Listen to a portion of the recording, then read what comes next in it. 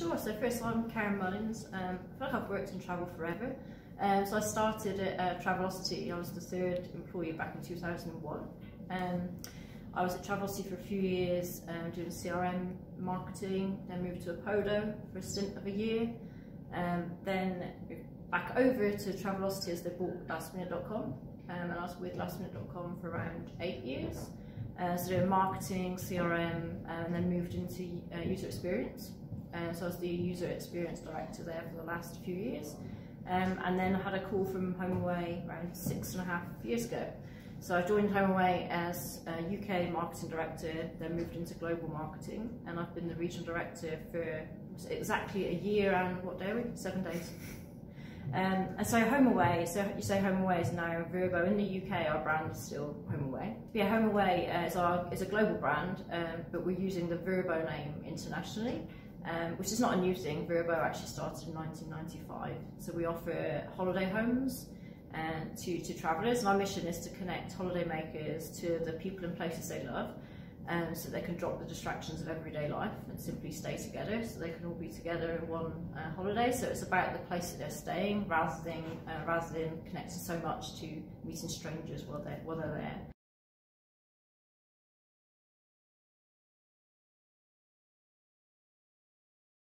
So the segment hasn't really changed at all. So Vrbo was actually established in 1995. It's just it was one of the brands that we were using, and we were using HomeAway in other markets. So we still offer 2.1 million properties worldwide to holidaymakers, and as we're part of Expedia Group, we actually provide 750 million visits each month to our partners. So that's holidaymakers come on the site to book. So it's still families booking their holidays. And we're still trying to make the experience as good as we can for families to book their once in a year trip, basically.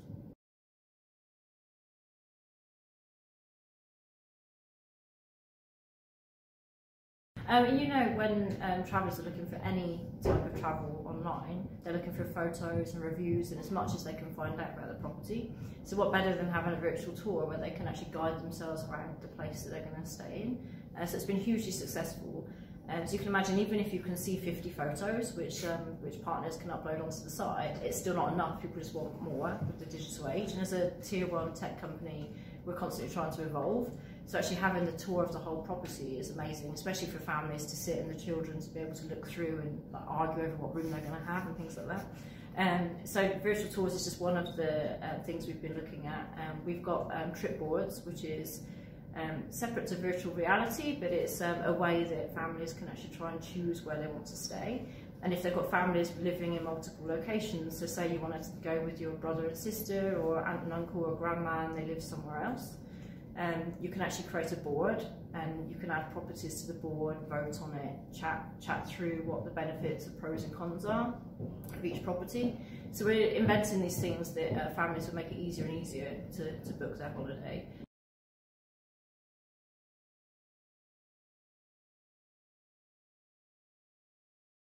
Okay, so for 2020 it's a continuation of what we've been building for the last few years. We want to deliver the best experience for families in the UK to book their holidays, whether it's in the UK or anywhere in Europe or anywhere in the world. We know that holiday homes is the fastest growing segment in the travel market, so competition is really fierce.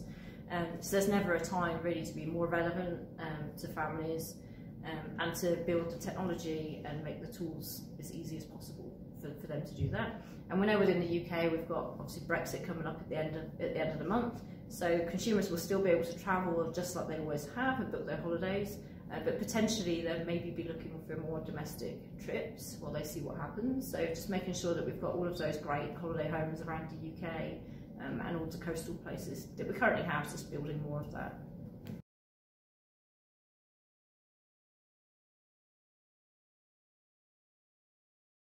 Okay, so trends over the next year. So I think a big one, obviously in the news, there's a lot of information about climate change, so people are really concerned about that. So sustainability will be a big one.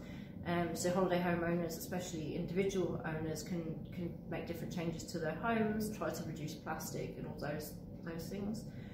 Also bleisure, I don't know if you've heard of that term. Within the space of technology, people travel quite a lot for work.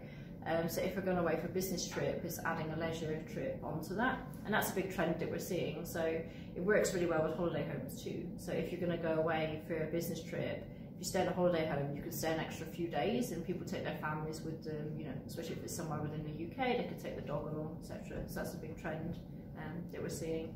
And then just a continuation of families continuing to move to holiday homes, so they see the benefit of alternative accommodation, and then seeking those unique ones like tree houses, etc. that we have on the site. And alternative destinations, so I think there's always a trend in people trying to seek somewhere new. So they're going to go for the obvious, the Mediterranean destinations on the beach, which they always have, which are always going to be a favourite, but people are really trying to look for that quirky new destination. So you'll see that January is such a big month in the UK for travel. All of the travel supplements have been saying like hot destinations of the year, so people are still seeking those.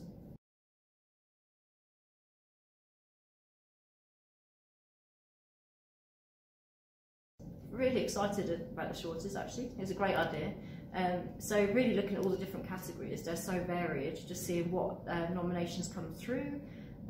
Just really looking forward to being involved in judging and meeting some of the other great panellists there, and bringing all of the industry leaders together. Yeah, I think it's going to be a really fun evening.